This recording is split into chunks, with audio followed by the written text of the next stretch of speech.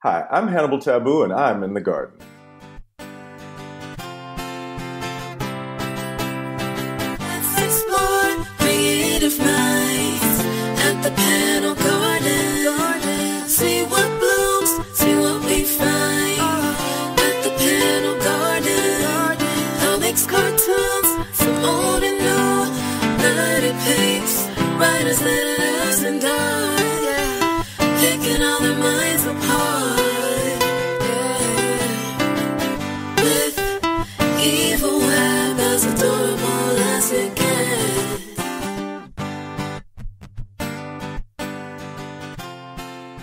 So Hannibal, you have done so much cool stuff. It is just Thank you. so much fun. You've got comics, you've worked in journalism, you've done other kinds of writing too. I have. Was there a moment when you woke up and you said, I want to write a comic? And what was that like? There was. I was probably in third grade. I was about 9 years old. I believe it was Mrs. Clark's class in Memphis, Tennessee, where I grew up. And I had this idea about a team of heroes that, because, like most kids, I had a set of mismatched action figures from multiple franchises that didn't necessarily all go together in terms of height or anything else. But I wanted them to. I had a story that I wanted them, and I started trying to figure out how to tell this story. I started writing it, and I was like, no, this isn't going to do. So I started trying to figure out how to draw it. And I discovered several things about myself there. First of all, that this was absolutely a totally vital means of storytelling that I wanted to be involved with. Second of all, that hands are hard. Yeah, they really are. They're really, really difficult to draw.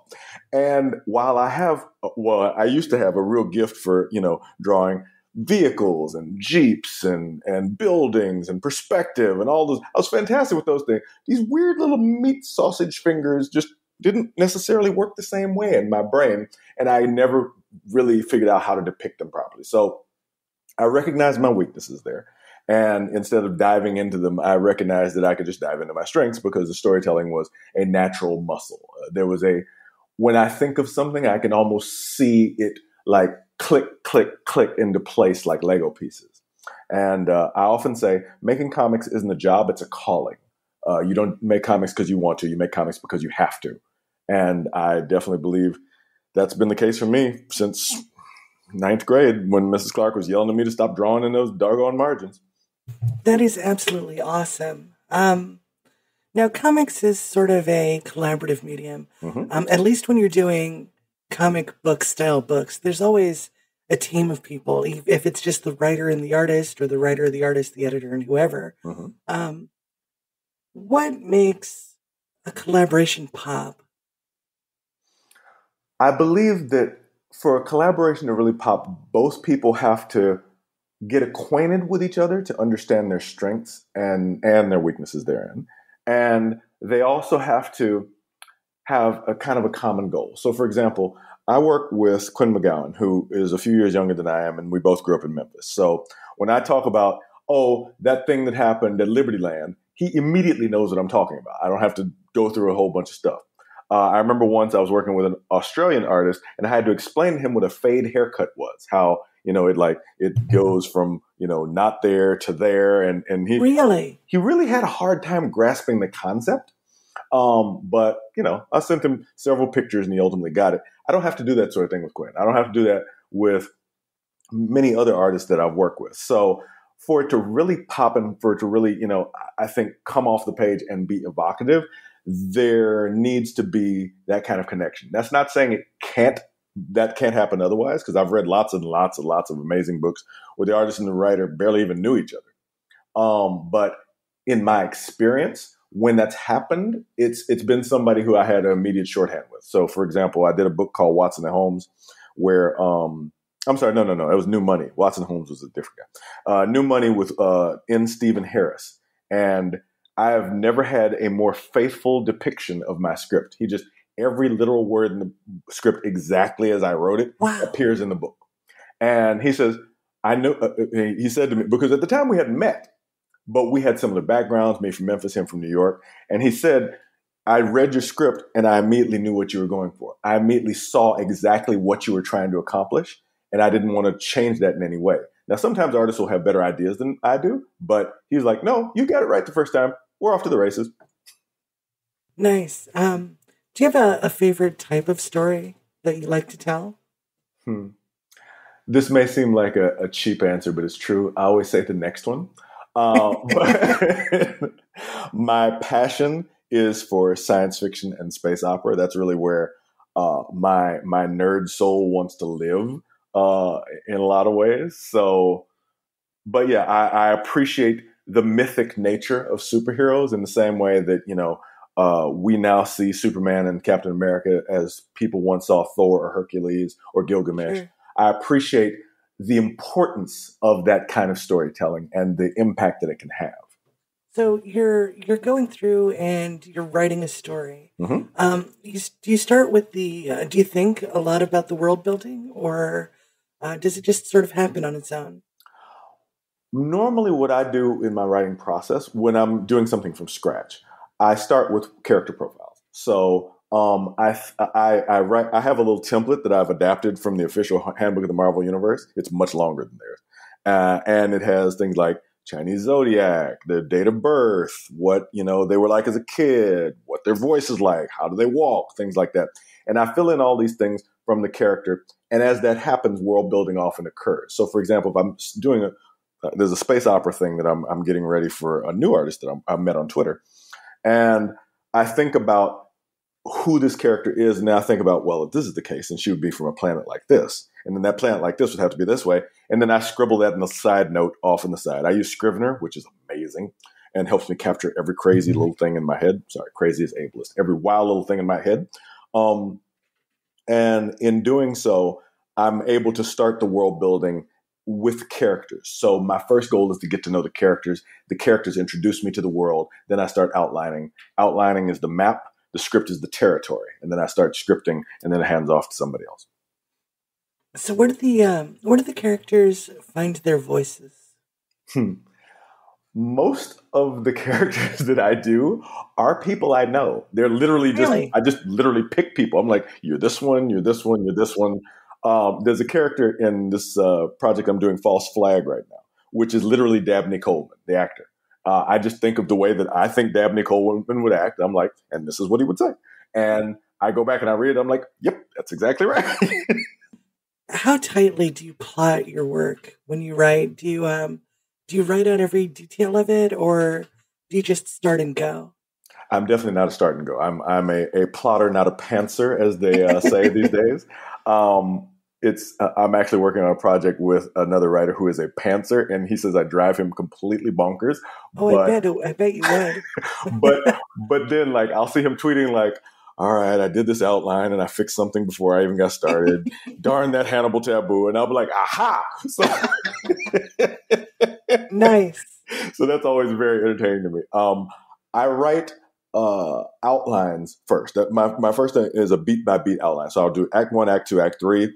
If it's a 22-page book, I'll divide that up into 7-ish or so pages for each one. I'll decide which one gets the extra page as I go along.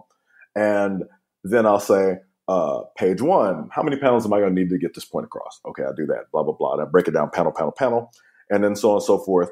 And then once I've done the entire outline, I read through it to see if I want to, like, if at any point my brain wants to turn away and look away from the screen. If I want to turn away and look at the screen, the outline's not done.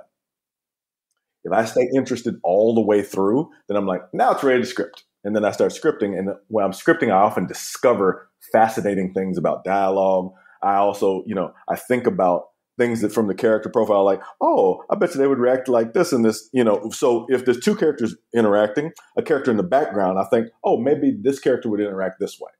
And I write that in as well. So yeah, it's a very discovery-based process that I work with. Interesting. What makes for good comic book storytelling, in your opinion? Good comic book storytelling has to fulfill the promise that the book makes. And that's not a solicitations thing. That's when you open the actual text of the book, if you've never seen anything outside of it, it has to fulfill what it leads you to. So, for example, perfect example is Seven Secrets by Tom Taylor. Seven Gotcha. Secrets says there's 7 secrets, they're in cases, and no one can ever know. And honestly, the more I don't know about the secrets, the better it is. To reveal the secrets almost would let it go, because the whole idea is that they're not supposed to come out, and the protagonists of the book are protecting them. One secret came out, I think, like 9 issues in, and I was like, oh my, okay. So this is why so do not let these secrets out. Got it. Okay, perfect. Wow. Okay, sure. So That's awesome. and doing so is balancing the need for story with spectacle.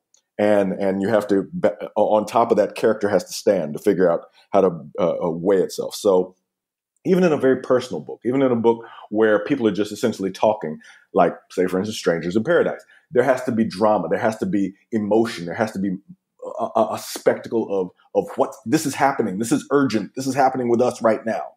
And to see that happen in a book perfectly balanced is enormously difficult. It's very, very difficult to pull off. But when it comes off, it's diaphanous. It almost levitates. It's amazing. Nice.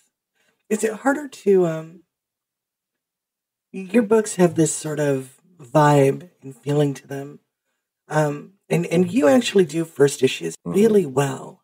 Oh, thank you. Does a first issue have a different formula than other books in the series as you go? I would say, to a certain degree, yes. A first issue, because I try to follow mostly a traditional 3-act structure. I've been trying to get in, Brian Edward Hill's been trying to get me into the 5-act structure, but I'm not really sure how like the 4th one works so much. So I'm not so sure about that. But anyway, so the first one, you're walking in the door, you're introducing everybody. So imagine, say, for instance, you're at a party, right?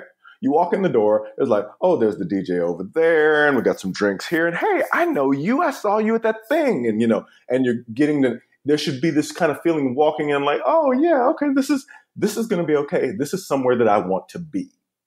Now that's something in the back of my head. That's not something I specifically from a mechanical fashion workout, but I definitely, with my outlining, I definitely think of, okay, this is the first part of the story. So I have to introduce everything to everybody, and I have to make sure that nothing is left out that I need later. So, because the worst thing for me is after I've outlined something, like, and I'm deep in, I'm like almost to the end of the 3rd act. I'm like, oh, but it would be cool if I put this, oh man, that means I gotta go back and change this whole doggone outline.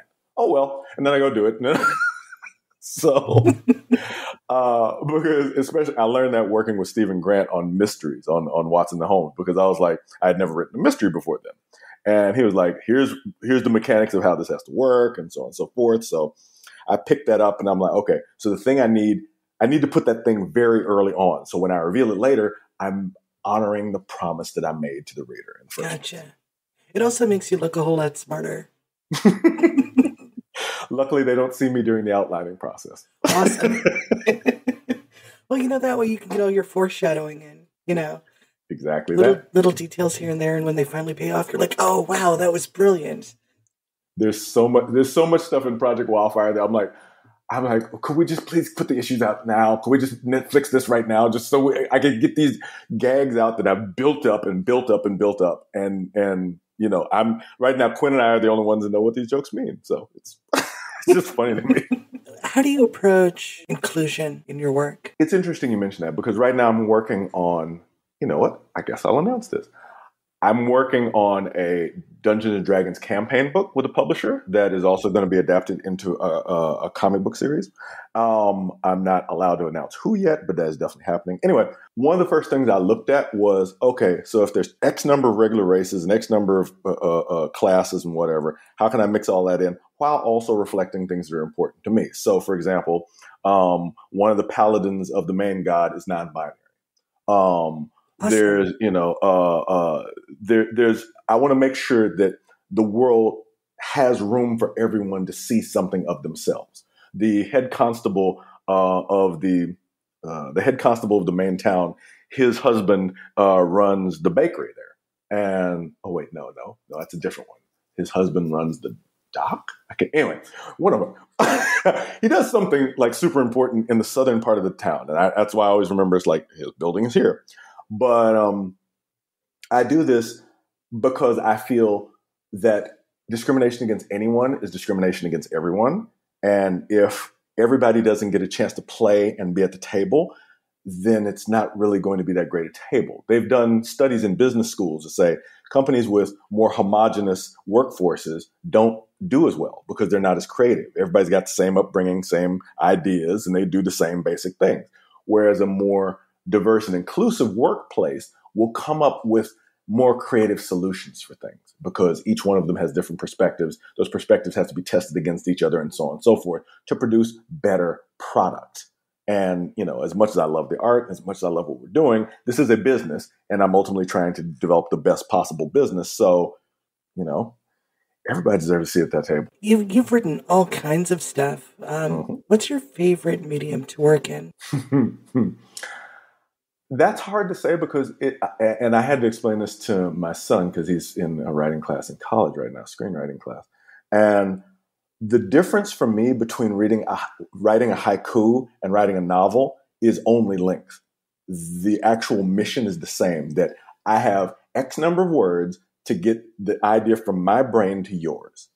And, however many words it is or whatever, it doesn't really matter. I just need to make sure I hit the target.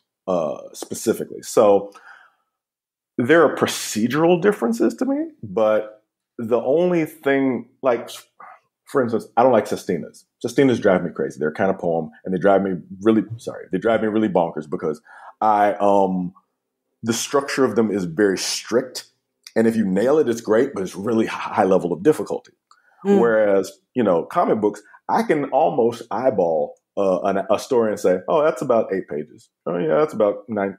So I can almost eyeball it now to the point where I've done it so often, which older writers told me would happen. And seeing it that way, I believe comics is the best synthesis of all the things, if I can put it that way. Comics allow me to say, oh, okay, I'm going to, throw this car at somebody and I don't have to worry about insurance, or I don't have to worry about budgets, or I don't have to worry about, who's going to have to pay for the actual car and we need to get permits from the city or yada, yada, yada. I don't want to do any of that. The freedom of expression and the possibility in comics is greater than it is with my prose novels, because while I can write blowing up a side of a mountain in Turkey, it's not the same as seeing it happen. I remember there's an issue of this book called Star Wars Infinities, where Yoda stole the Death Star and rammed it into Coruscant to murder the Emperor. And I was like, okay, yeah, I definitely wanted to see that. I would not have gotten that in prose. I definitely wanted to see that. My favorite divisive question to ask writers is writing comics like writing a movie without a budget?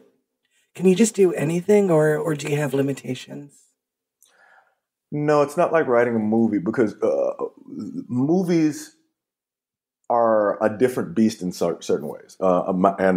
Watching my son taking the screenwriting class, I'm definitely learning this. My wife went to film school as well. Nice. So writing a movie is putting together a specific kind of puzzle. If you've ever seen like those 3D puzzles where they're like, they stand up on their own or whatever, that's what writing a movie is like. Writing a comic, on the other hand, is like piecing together a story from snapshots. Each panel is a snapshot, essentially. And that's not the same thing because, first of all, there's a lot fewer moving pieces in putting together a story full of snapshots. As you said, you have the writer, the artist, maybe a colorist, maybe an inker, letterer, editor, and maybe a design person, if you're really fancy. Putting together a movie can be a much, much bigger thing. You can do it with smaller group of people, but you'll ultimately not lessen the work. You'll just have fewer people doing more jobs. So each one of those jobs is its own piece in that puzzle. The editing process is such a specific type of storytelling as well that there's a lot of twists and turns to it. So I believe, they're just different types of things. I don't know I don't know that I have the patience for filmmaking. I hear you. I definitely don't. Yeah, even writing, because the thing I'm writing with that Panther is intended as an audio drama that's going to be adapted for television if we get the budget. But even there, the technical considerations, the script has to be this way or people won't get it. It has to be formatted this way. If you don't have this part, it's not going to make sense. Oh, we don't use fade in anymore. That's really gauche. I'm like, all right, sure, whatever. Whereas, the language of writing comic books, Christopher Priest is writing comic books pretty much the same way he did in the 70s, that he learned from Larry Hama, and so on and so far back. The only difference is the stories themselves. The mechanics of filmmaking are so intense. And I get it. I totally get the passion for it, but I don't know if I can. So who would you say your biggest influences are? Well, that would be many. I take most of my instruction from George Lucas. George Lucas, Nice. like me, is a USC alumni. I was in the English department. He was in the film school. And he, had slightly more, I don't know if I'd say impressive friends than I do, because my friends are pretty great. But Scorsese and Spielberg were pretty cool classmates to have there. And he was dedicated to his vision. He was very serious about it. He was very uncompromising about it. But he really only dived into it after he couldn't get Flash Gordon, after he was denied a chance to play with the toy that he really wanted to play with. Then he made his own. So I appreciate what he's done with what's called string theory, the way that the first 6 films actually interweave into each other very specifically in very specific callback fashions. Mm-hmm. But I also learned a lot from Douglas Adams, who taught me the value of, like I said, putting something on the 3rd page that when you need it on the 100th page, that it's like, oh my God, it's that thing? And to do it while it's being funny. That was enormously, because the funny is a distraction. He waves his hand at you while you think, oh, that's funny.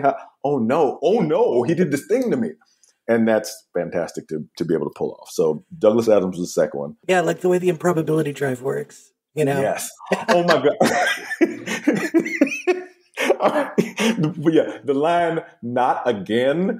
I was like, oh no, we're not doing this. We're totally doing this. Okay, let's run it. That is one of the greatest all-time scenes in literature, that one. It's fantastic. There's also Octavia Butler, who was a master of craft, who worked very hard at, in the same way we're talking about inclusion, making sure that the voices represented people that may not always be heard. And that's both important, but also super interesting. Like, my favorite book of hers, Pattern Master. Pattern Master is my favorite Octavia Butler book. And it only works, though, if you recognize Pattern Master is the last stop on the train. Pattern Master starts all the way back with Wild Seed in continuity, and then leads on and on and on through a whole set of books. But when you get there, it's so satisfying to me. I really appreciate that. So Octavia Butler as well. And like I said, Christopher Priest and Dwayne McDuffie personally took time with me to talk to me, to guide me, to offer me their advice and their wisdom. And I really appreciated that. And I've definitely taken so much from both their work, both, Christopher Priest's Black Panther, obviously, which you definitely see hints of in some things that I'm doing. But also Dwayne McDuffie, I remember the line in the original Icon series where he's accepting an award. He says, "I can fly and so can you." And the way it carries across was so powerful to me. I was like, oh my God, this is writing. This is how you do this. Okay, I get it. Okay, I'm going to go. Okay. So yeah, those are some of the writers that really strongly influenced me. Is it okay if I ask what working with Dwayne McDuffie was like? First of all, Dwayne McDuffie was very tall. That's the most noticeable thing that people know about. He was about 6'5", maybe 6'6", I don't remember. He was a very, very tall man. And as a very tall Black man, that sometimes was read a certain way by people. Sometimes people would believe things about him that would not be true.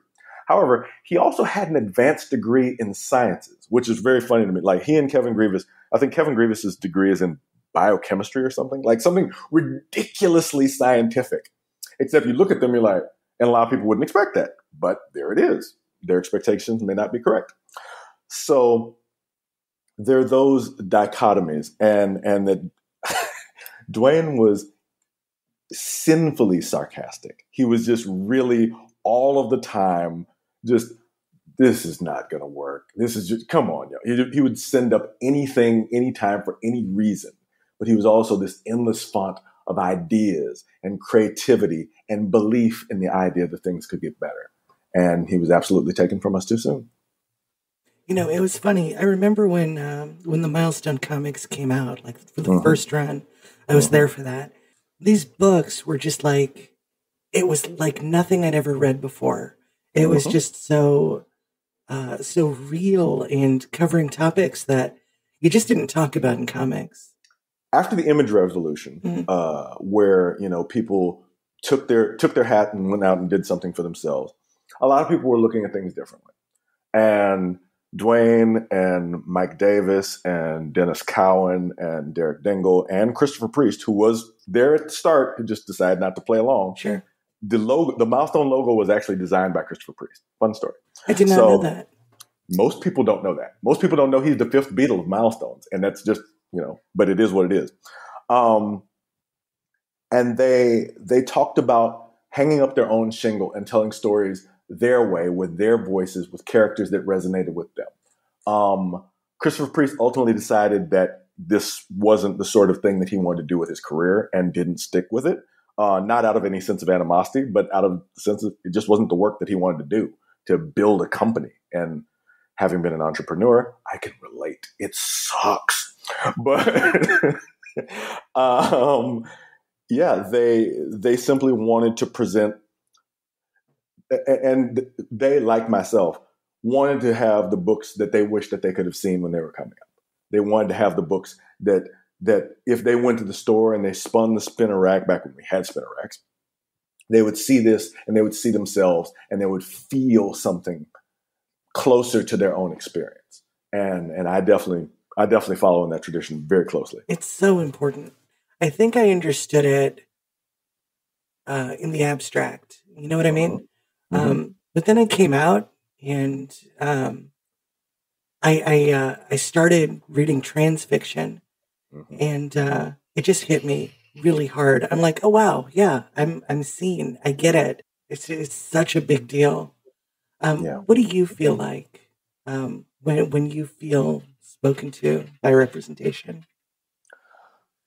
There's a line I use a lot of the time from this rapper called Rascass. It says, the diameter of your knowledge is the circumference of your activity. Nice. So if your brain doesn't hold the information to give you a possibility, your life can't execute it.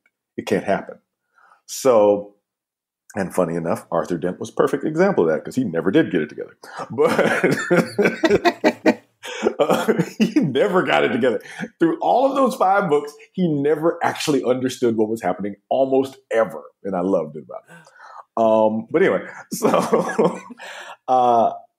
so when I see myself saying, or when somebody sees themselves represented on things, I'm reminded this artist named Nicholas Smith.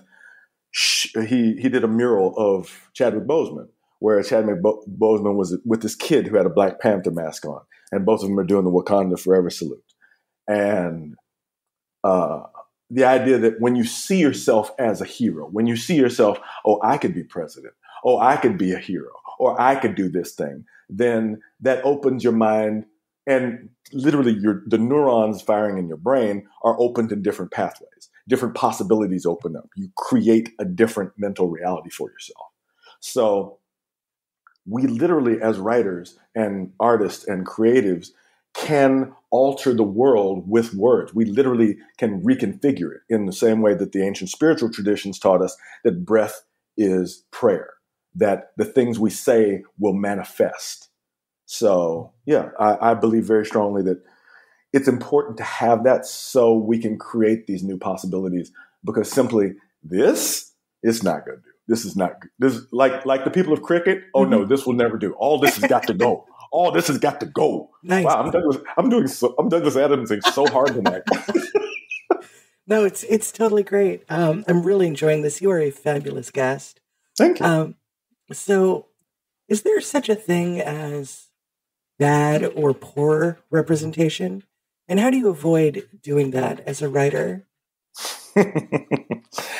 When one of my friends and I is this guy named Vince Moore, and we sat down and came up with what we called the Black Hero Origin Algorithm for major labels.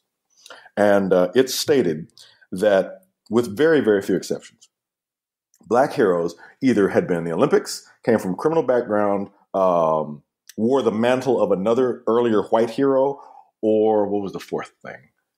There was a fourth thing. I can't remember. Lightning powers. Lightning powers was a corollary. I do remember that. But, and we ended up presenting it to Dwayne McDuffie. And he was like, first of all, I'm very angry at you. I'm very angry at you for pointing this out. And second of all, I'm very glad to say the milestone doesn't do any of this. But this is frighteningly accurate. And I'm very angry at you for pointing it out. So there's a character that, because we looked at this criteria. There's a character named Triathlon that was an Avenger. And Triathlon is possibly the worst possible representation, which is no slight against his creators, who are all super talented people. But he has a weakness of character. He's manipulated by other people. He wears the mantle of another person. He's everything wrong. And all of those things while wearing a red, black, green, and yellow costume. Oh, no. Yes. And I was like, oh, sweetie, no, this is not for you. No. It's really unfortunate when you see it, because there's times when people think they're going to do bad representation and it slips up on them. My favorite example of that is Tyrock from the Legion of Superheroes, that his creators hated him. They made him because they were forced to. And they was like, we're going to give him a dumb name, or we're going to give him dumb powers, and we're going to do all this stuff. And then I saw, growing up in Memphis, wait a minute, hold up. There's an island of Black people in another dimension that don't have to deal with any of this foolishness that I have to deal with. And they're safe in the 30th freaking century. And they have a hero who can fly, who can kick it and stand side by side with Superboy. This is pre-crisis planet juggling Superboy. And Superboy is like, oh, let me get out the way of you, Tyrock. What you got going on, man? What you need? I'm like, okay, that's amazing. And yes, his costume is idiotic. And yes, he looks ridiculous. But, at that cost, sure, I'll take it. I'll absolutely take it. So do you think that your experience as a person of color has informed your work in a unique way? I don't think there's any way it could have not. I once wrote, there was a poem. What was that line from the poem that I did? I can't remember the specific line. God, I can't even remember my own poetry. But basically the idea was that I am a prism, and that the light of the world shines through me in a way that it can only shine through my prism. That, your prism is going to be different. I don't know. I can't think of anybody else. So Brandon Thomas's perspective will be different. Stephanie Williams' perspective will be different. But my specific prism of being the nerd that I was, of being the skinny, picked on Black kid who somehow turned into halfway being a bully, that turned into, that went to USC, that worked in the corporate world, that did all these things. My specific prism of experience has to inform my story. Because as much research as I do into other people, and as much research as I do to accomplish things, I'm working on a book called War Medicine, for example, which is a supernatural Western set in 1866, which requires a scary amount of research.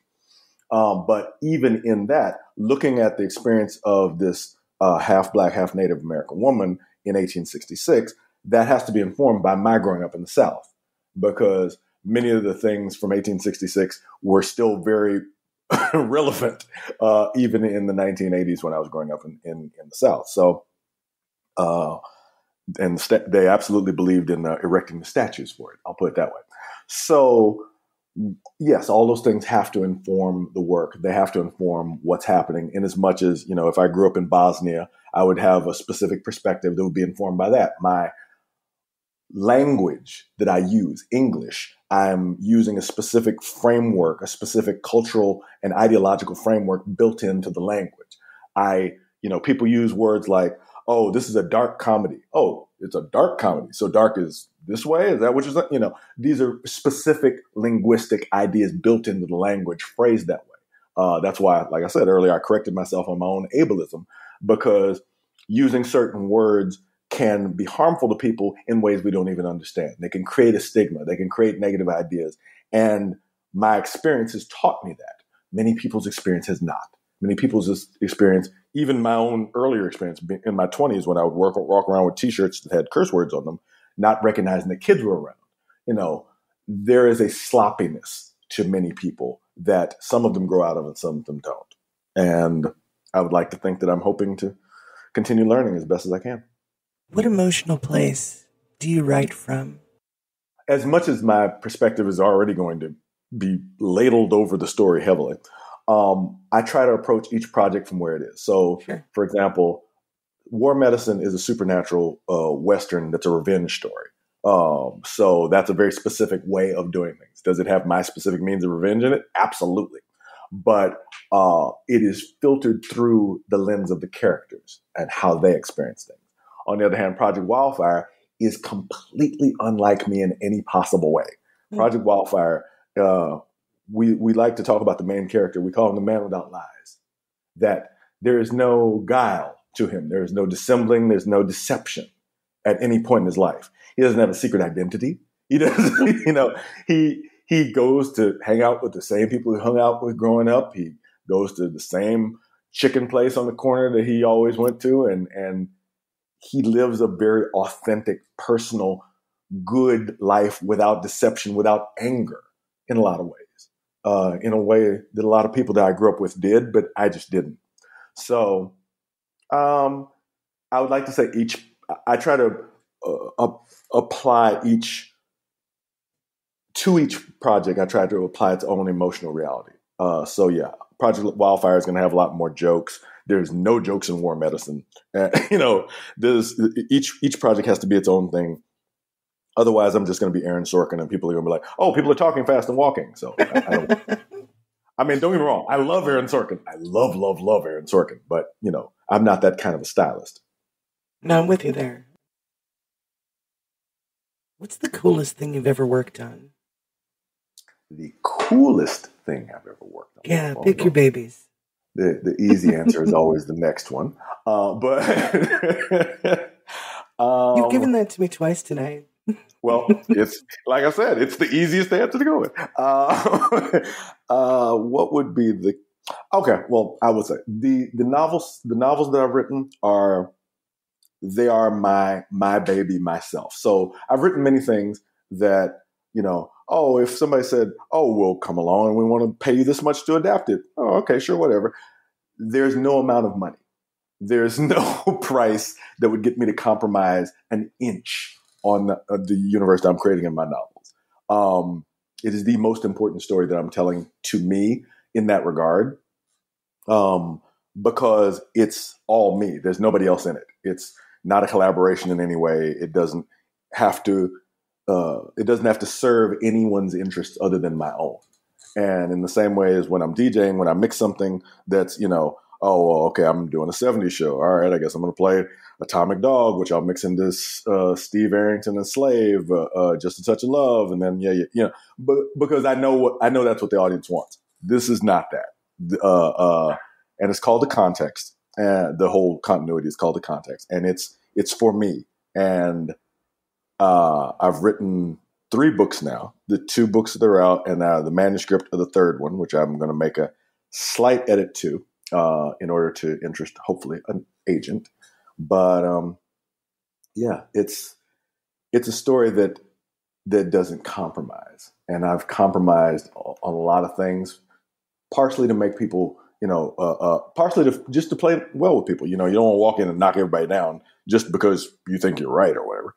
But it's a story that's just 100%. It just flows out of my head, and it lives exactly as it does, even though I've got a perfect timeline document of 125,000 years of history in this specific continuity. So nice. It's that's my thing. Yeah. Does the existence of digital distribution change the way that you create your stories? It does, actually. I have always, and this is from even when I started being a DJ, I've always hated lugging around things having a trunk full of stuff. Yeah, me The too. physical trappings of it exhaust me. So, when I was able to trade in the crates and crates of records for a 2 terabyte hard drive that fits in my pocket, I was elated. In the same way with digital, that, I'm happy to sign your book. I would love to sign your book, and if that's what you want, but I don't want to carry books for you to sign. I don't want to. I don't want to have a trunk full of them. One of my colleagues has a living room full of books that he has yet to sell that he did from his own stuff. I don't want that. I don't want inventory. So digital, I believe, especially watching my kids, especially watching their friends, I don't believe that print is going to be the dominant factor always. I don't. And I know that's a financial hardship for a lot of people. And I know that the industry will have to adapt to make changes to make that work for people. But I believe the digital offers a greater freedom. I am much happier reading things on my iPad where I can just stop and zoom in like, wait a minute, what does this say? Oh my God, that actually is lettering. Oh my God, that says that thing. Instead of trying to put my actual face next to it much closer and squint, which is hard because I'm getting older. So I appreciate digital as an avenue. I don't believe it is matured yet because the industry is still in a great deal of growing pains. We have to, in many ways, a lot of the publishers have to protect the relationship with the direct market because the digital means of income is not strong enough to support them yet. I'm not saying that as though they should abandon them. I'm saying that as though I've heard many people say they would if they could.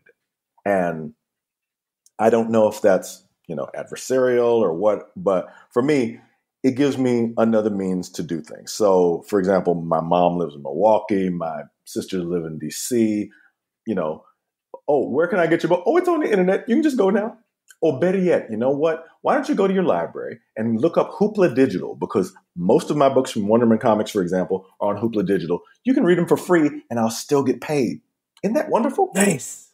So for me, digital offers these opportunities to expand my work to a different audience and different people. So people can get a taste of it. Maybe if they don't have the financial wherewithal, maybe if they don't have access. I know there's lots of places in this country where it's difficult to drive to a comic book store. And if you don't live near one, you just might be screwed. Digital democratizes that hopefully a great deal. Do you think the reluctance towards digital is related to the ongoing struggle with demographics change? There is a part of that, yes. Comics is very intent on serving the customers they have, not the customers they want, because they don't really know who the customers that they want are. They don't know where they are. They don't know how to reach them because they've been in this Diamond Comics related echo chamber for so long. That is partially demographic. It is partially business-wise. It's partially infrastructural, that the deadlines are so tight and there's so much work to do that the envisioning a better future is a luxury people don't have time to do. In project management, we talk about this all the time. It's like, you don't know what you don't know, and you can't find out unless you stop to think about it.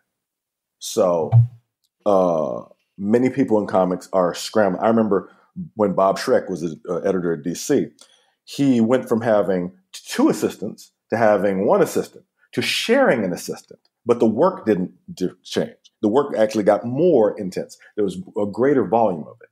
So was he going to stop and have time to think about the elements of the industry that were problematic? No. He had to get the freaking books out on time. There's a job to do, and it does not stop. That calendar will not forgive you. So there are demographic issues at play here. Places like Webtoon and Tapas and other sites like that, and formerly Tumblr back when they were less weird, have a reach into that, which is why you see the new Marie Javins-led DC saying, yeah, Webtoon, let's make some friends. Let's do some new stuff. Let's try something different. Nice. And I mean, she's a genius. She's a true genius. Love her. And when you see that, you see the starts of change. Hopefully it's a diversification and not an abandonment of one for the other. But, I'm not that kind of psychic. I can't tell you what's going to happen yet. So do you have a favorite single issue, story, or title of all time? There's two answers to this. The first answer, in terms of this is the best comic single issue that I've ever read, would be Christopher Priest's Black Panther #1. Absolutely.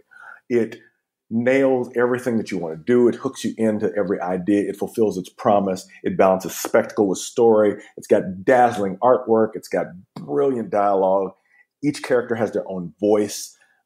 Everything is right about it. So that's the easy answer. However, that's my brain's answer. The answer my heart would say, there's an issue of the Legion of Superheroes from the 80s, from the Great Darkness saga, where Darkseid took the population of the planet Daxam. Well, no, he took the whole planet and moved it from a red sun system to a yellow sun system and ordered the entire population to fly off of the planet, turn their new heat vision eyes on their world, and carve it into his head.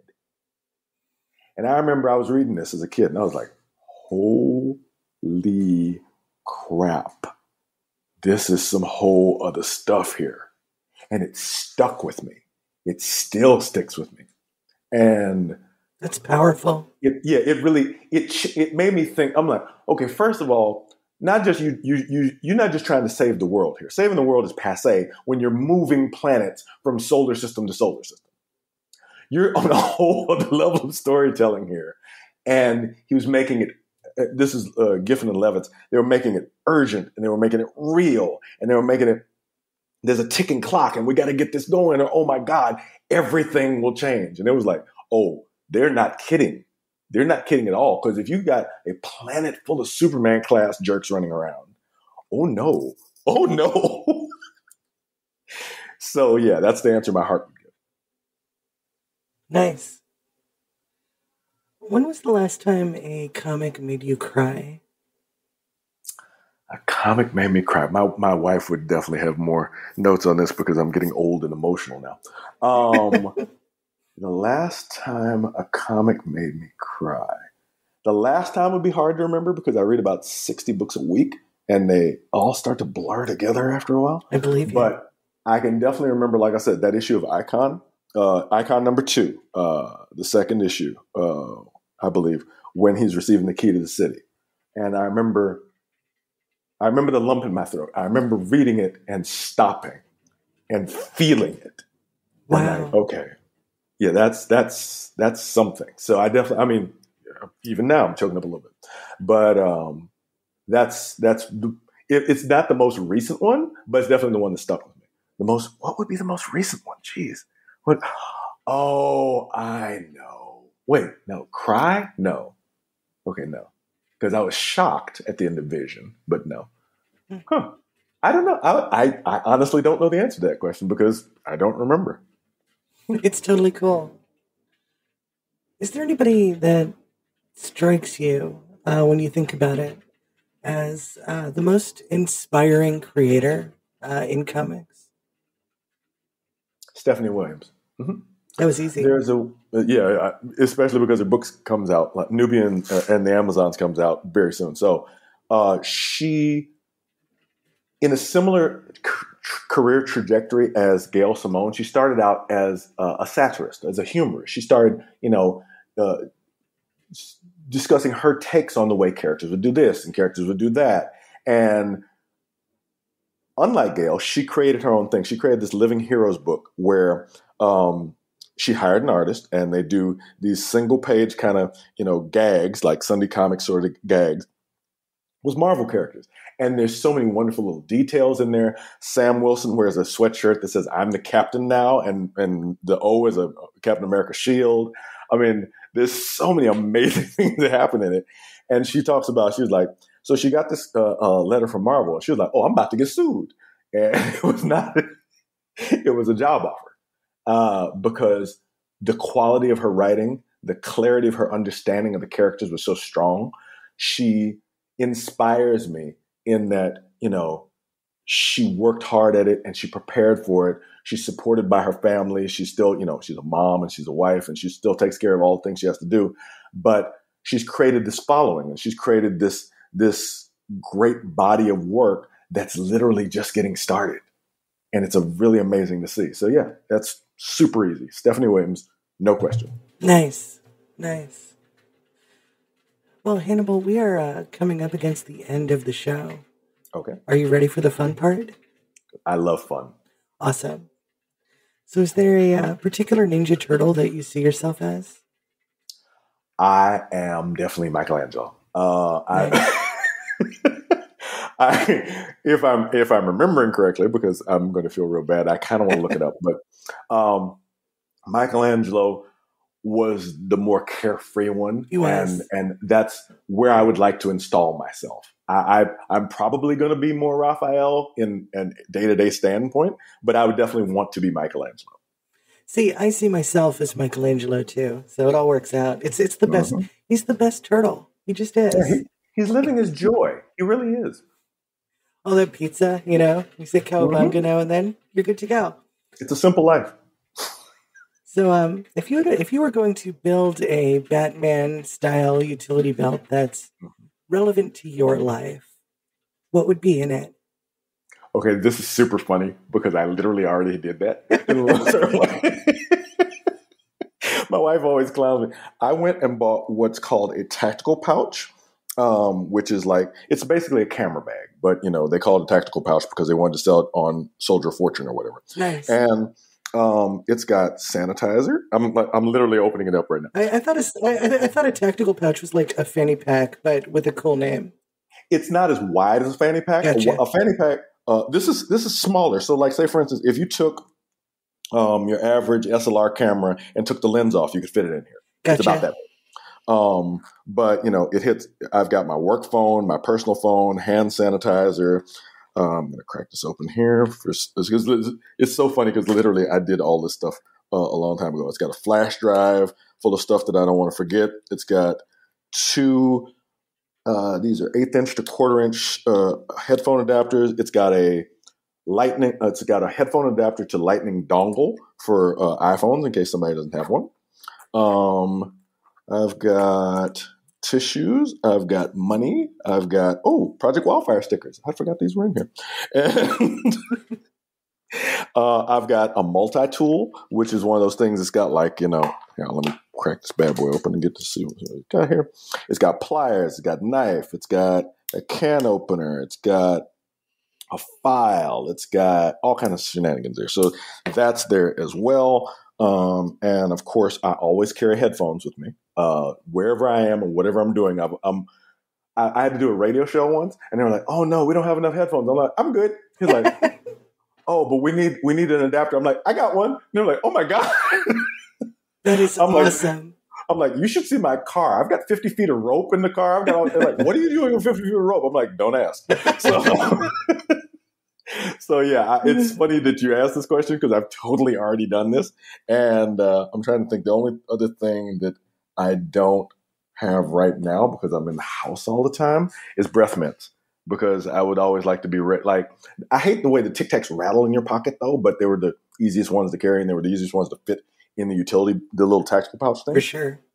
But yeah, I would always have hand sanitizer, breath mints, headphone gear, and stuff to move data around because you never know. Oh yeah, all of those things are hugely important. Yeah, the flash drive fits into a phone. It's got like a lightning on one end and like USB on the other, so I can say, "Oh, you want that on your computer? Sure, hang on a second." And yeah. Nice. So, what inspires you? I have this pressure inside of my head. These stories, these concepts. I'll be listening to a song, for example. Or I'll be just watching something go by as I'm driving, and I'll catch a glimpse of something and see, that's a thing. I was driving down Pico Boulevard in Los Angeles, and there was a guy standing in the middle of the street, typing furiously with one hand on an Apple laptop. And he wasn't anywhere near anybody, and he was just like typing furiously. And I was like, what's going on there? that's a story I want to be involved with. But I didn't have time to because I had to go to work. So, but there's a lot of stuff about music. Like there's so many song lyrics and song titles in so much of my work.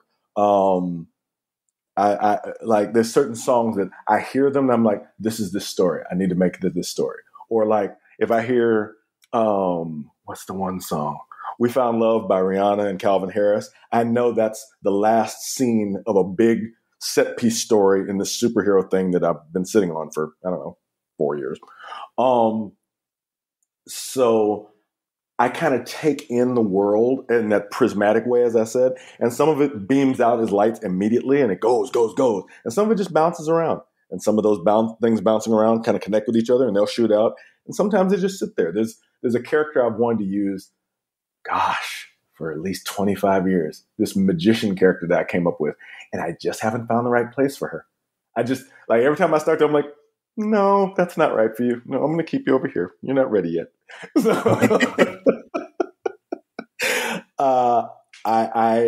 the world itself inspires me. And there's so much wonder and there's so much possibility and there's so many interesting things to do and interesting places to see. I'm literally writing right now a story set in Accra in Ghana, where I got to travel because my wife is smart enough to talk me into traveling. And nice. If I hadn't done that, I wouldn't have the material for this story that is going to be hopefully a great opportunity for me. And yeah, so there's the world itself kind of just pours itself into my eyes and ears and it bounces around and I shake it around like, a bad, James Bond cocktail before it eventually, one way or another, comes out. So what criteria do you have when you look for a sidekick or minion? Oh, wow. Why are you literally in my life so much? Okay. I'm a supervisor at my job. And one of the questions I've asked each one of my direct reports, and I have 3 now, is, do you mind if I call you minion? Because I view myself as my boss's minion. She is a minion of her boss and so on far up the line.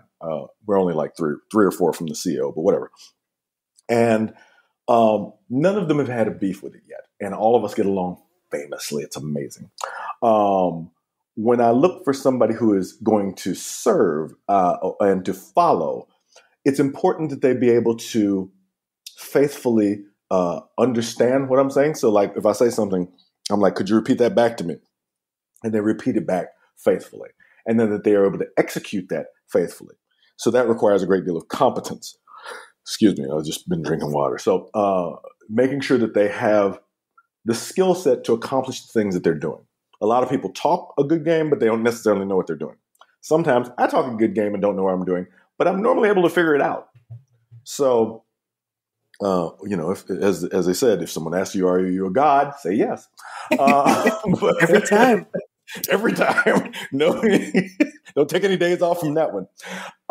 So, yeah, I look for people who are interested in creating good thing. There's a training called social styles that they brought up to my job, where there are 4 basic types of workers. They said there are amiables, expressives, analyticals, and drivers. Amiables want to be liked, expressives want to be heard, analyticals want to be right, and drivers want to get it done.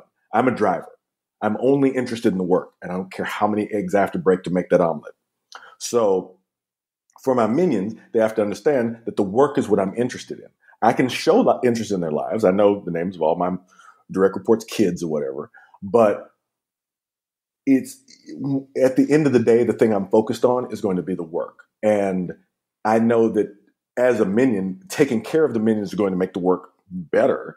That if I say, oh, no, take that time off. You need to go to the dentist, go to the dentist. I don't need your mouth rotting up my face. I don't need that. It's important to understand people that can do that as well, because when my wife needs something, my kids need something, I'm going to bounce out of this job. I am. So you better be ready to figure it out on your own, and we better have a clear line of communication so that can be crystal clear and everybody can understand. That's like I said, it's so funny you said minion, because I was like, oh my God, I literally said that to those clowns, didn't I? Nice. So where do you find joy? Joy comes from within. It has to. Anything else is intoxication. Gotcha. Not to get all super cliche and Whitney Houston, but it was a lonely place to be, so I had to learn to depend on me. There are many means by which you can derive pleasure. As Dennis Leary said, you have a cookie, you smoke a cigarette, you have an orgasm or whatever. But those things are fleeting. Joy, sustainable joy, has to come from within. It has to come from a satisfaction with who you are and what you are doing, how you move through the world. And I understand, for example, like my son, he had some challenges with that before he came out and before he had an understanding of, like, this is really who I am. I'm like, all right, this is who you are. I believe in the principle of Kujichagulia, which is self-determination. If you say this is who you are, I'm going to believe you. I don't have any reason not to. Go with that. And I will follow through everything that means. So, joy has to come from within, or else it's too dependent on the world, and the world can't be trusted. You can't trust it with your heart that way. That's insightful. Thanks. All right. Congratulations. You've just defeated Thanos. You now have full access and control over the Infinity Gauntlet, which gives you the power to bend reality to your whim. I'm sure you have a huge list of things you want to do with it. Big list. What's the first thing that comes to mind? Okay, before the first thing, I have to know, have I already taken out the stupid superheroes who are going to try to come after me, or do I still have to deal with them? Which answer is more fun? If I haven't dealt with them, the answer is quicker. I'll put it that way. Gotcha. Let's say you've dealt with them already. Oh, if I've dealt with them already, then the first thing I have to do is I have to communicate the concept that humanity is a sexually transmitted disease. That by and large, the damage that we have done and can do is enormous and must be controlled at all costs. So, I was about to say a whole bunch of stuff in the context, a whole bunch of stuff I haven't even put out. I've worked a lot of these concepts into my writing already. But basically, the idea that people's attachment to plots of land, to certain ideas that they have in that their culture has taught them about other people, about the way they should react to other people, are deleterious to society in general. Those things have to go immediately. That the idea of universal basic income for people has to be immediate. That everybody deserves food. Everybody deserves a right to have somewhere to live. Everybody deserves a right to clean water and peace of mind. And if they do so, they will have time to create wonder and amazing things. I believe that, personally, I think rich people are a plague on society. So there's got to be some limits to that. Sure, you can do some extra stuff, and that's great and all. But, I need you not to be like Jeff Bezos, Elon Musk, Lex Luthor rich. That's too far. If you find yourself dressed in fetish gear, beating up poor people in alleys, you've probably gone wrong somewhere. So that's just my opinion. So that would be that. However, if I haven't dealt with the heroes and I don't know if I'm going to be able to deal with them, the answer is so much quicker and so much easier. I will end everything for everyone, every when, and everywhere. Like that. It's all over. Wow. Because that way, I don't have to worry about things screwing up again. And you can build fresh. No. I'll be gone too. There's what's the line from that song? Everything is going to burn. We'll all take turns. I'll get mine too. Nice. So what's next for the incomparable Hannibal Tabu? Well, the immediate next thing will be that I will be having False Flag Fridays throughout the fall on operative.net for free with illustrations from DeMar Douglas. It's a great take on the idea of if you mix G.I. Joe with professional wrestling and people really got hurt. And that's just part of the show. That's free. And there's some interesting stuff going on with that. People have seen that I've cast Danny Fernandez as Snakebird. I've cast Damien Poitier as Black Fury. I've cast Damon Allums as the shop steward. And there's all kinds of interesting things happening with that will play out in greater detail in the next year. As I said, Project Wildfire will be in comic book stores November 24th. And I'm very excited about that. Project Wildfire number 2 will be in comic book stores. It's bi-monthly, so that'll be in January, I guess, for my birthday. And I hope by then the artist will be done with the first miniseries of War Medicine, which I just got the green light from the publisher to write 6 more miniseries, which is a pleasant surprise. But it's so much research. Oh my God, it's so much research. 1866 was a long time ago, and they did not have Google. So... So there's that. That's 3 things going on there. I'm not able to talk about that one. I forgot the regular stuff. Of course, I'm the head comics reviewer at Bleeding Cool. So that stuff's out weekly. I'm on the iHeartRadio podcast Nerdorama with Mo and Tawala every week as well, which I've actually got to record later tonight. And on that one, I don't think I'm forgetting anything now. No, I think that's it. But I'm sure somebody's going to be like, oh my God, I can't believe you forgot this. So I hope I didn't screw anything up there. Awesome. Well, Hannibal, I wanted to thank you for just taking the time to spend with me this weekend. You have just been an absolutely fantastic guest. Thank you. This has been a really, really deep, I had to dig. I was like, oh, wow, this isn't a normal question. Oh, okay, let's do something new. Cool. I love that. Awesome. So where can people find you online?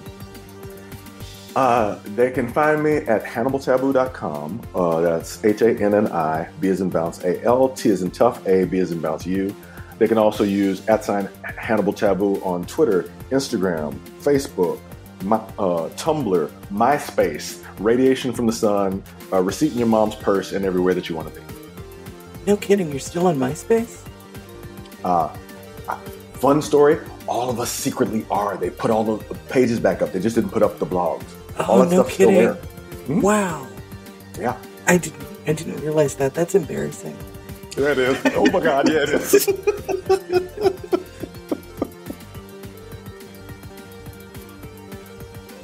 And now it's time to go.